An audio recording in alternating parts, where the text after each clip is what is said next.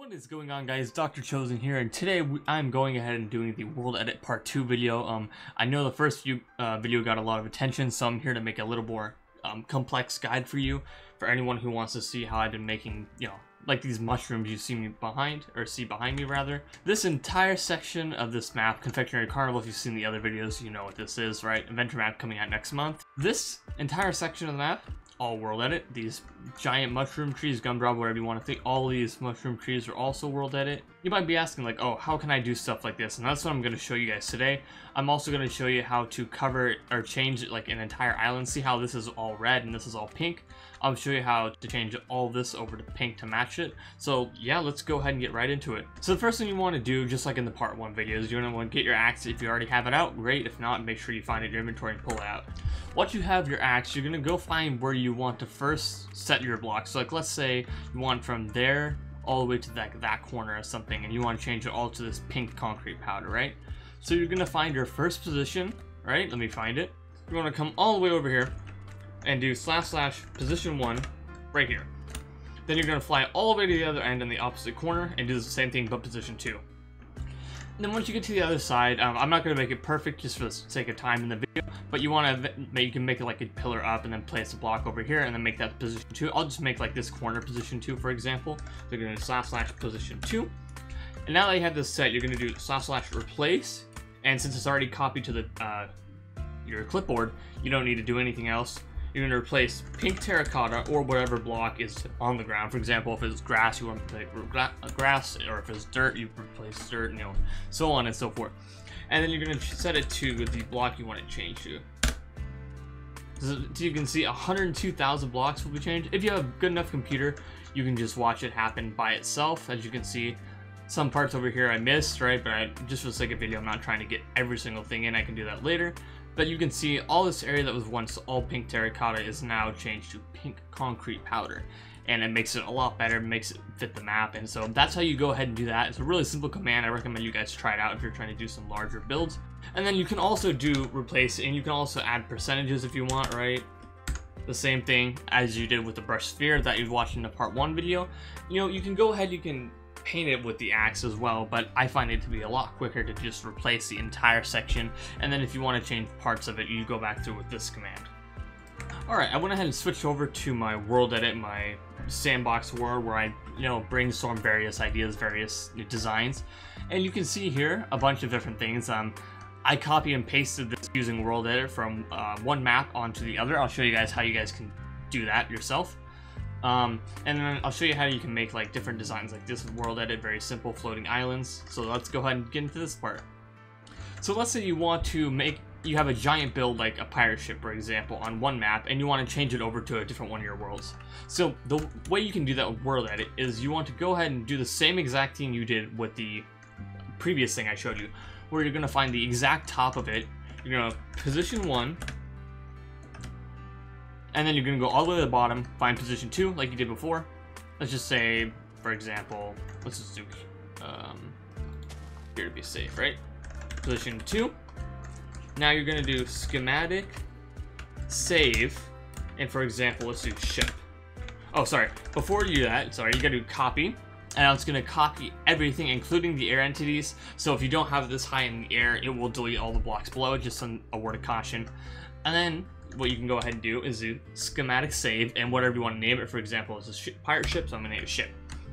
Now, if you go into any other world, you can then go ahead and, like, let's say, go all the way over here. Maybe set block, -76, 50, -95 grass. Just for example, so I have to build up, right? So you have this here. You're then going to go / paste, and it'll lag for a minute. Just bear with me. And boom, you have the pirate ship. You have another ship right over here. Once you have it saved here, you can also rotate it if you want it facing a different way. So you're going to do / rotate 90, and then the clipboard will rotate it 90 degrees, right? So it'll be facing this way. You rotate it 180, it'll be facing this way. You rotate it 270, it'll go this way, and then 360, obviously it's just facing the same way as it was, so you don't really care about that. But now if I go ahead and do paste, you can see the ship is now over here facing this way. So it's really cool. Instead of having to build multiple ships if you're trying to make a fleet, you can just make 1 or 2 and then you can copy and paste them, and you can make giant fleets this way. It'll look really cool if you were to do some sort of map like that. Maybe I'll do one in the future. But yeah, that's how you do schematic. And you can have a bunch of schematics saved, right? Like schematic load, for example, Ferris. Boom, sorry, you saw it, right?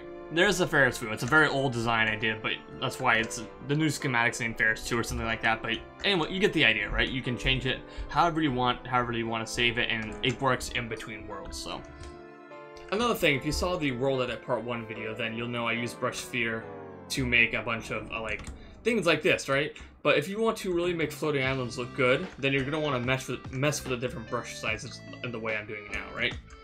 So for example, let me come up here. Alright, let's use this as like our center point, for example, right? We're gonna do brush sphere, stone, 6. Just keep it very simple. Boom. Alright, we have this. Now what you can do is every time you can change the size of it from 6 to 5, find the center. 4, 3, 2, 1, and then the 1 you can make a little higher, and then you can do like this, for example. And then you can get these looking fit, and then you can go ahead and cut it, fill it in if you want. And then you can do the exact same going down, and it's a really nice way to make a lot of natural looking stalagmites until Caves and Cliffs update comes out. Then obviously you can have way more designs than what you see here.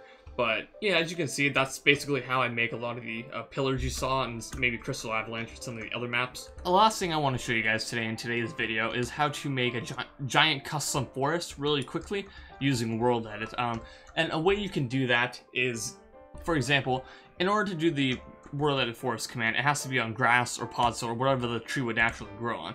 So for example, if I'm working on the Candyland map and I have this giant area of terracotta, and I try and do brush forest, sphere, you know, 5 large spruce or whatever, right?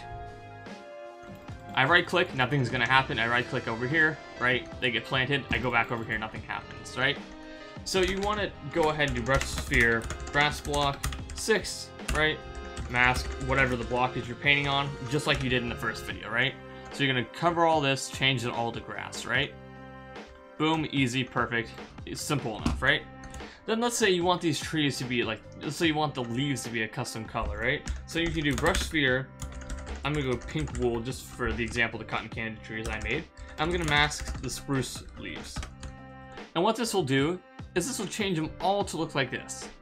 And now you have these large spruce trees that were quickly generated and using the forest command that are now looking more like cotton candy trees. And you can also do it to where, for example, pink wool, comma, light blue wool, and you do mask the pink wool, right? And you can get a little bit of blue up in there, make it look a little better. So this is how I made the trees, if you guys were curious, in the other world. And then you can make massive forests like this. And what you can also do is, if you have a giant bunch of custom trees, then you can do the schematic save load and put all the trees in and then repaint them to look like this. Anyways, that's all I really have to share in this video. I really appreciate, again, 4,000 views on the first one, so I decided to make this and edit it. I hope this is helpful, and if you guys have any questions with World Edit, I'll go ahead and answer them in the comments, or as always, you can DM me on Instagram. I'd be happy to answer any of your questions. Twitter as well is always open. And I really appreciate all the subs. We're getting close to 500. I really hope we can hit it by the end of the month. So I'll see you guys on the next one. And again, Confectionery Carnival comes out end of the month or towards May. Be sure to be on the lookout. If you haven't played my other adventure maps, I'll link them all below. And I hope you guys have a good weekend, and I will see you all on the next one. Take care. Bye-bye. Wait, DoctorChosen has a Patreon? Shut the fuck up, Jason. DoctorChosen has a Twitch, a YouTube, a Patreon, and an Instagram. Wait, the beacon tier handle is at DoctorChosen. I got rid of all the hierarchy, Jason.